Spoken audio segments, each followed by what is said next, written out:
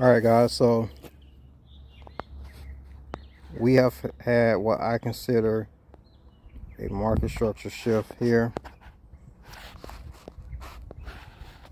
All right, so I'm gonna go ahead and close this trade out in profit, 140.50,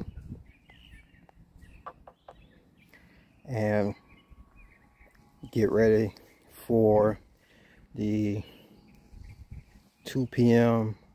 or New York afternoon silver bullet window, and I'll be looking for buys.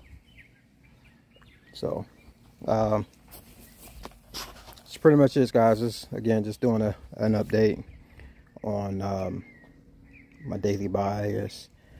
Hopefully to show you guys, or hopefully you guys get some insight on how to determine what your daily and weekly biases should be. So I hope this video helps.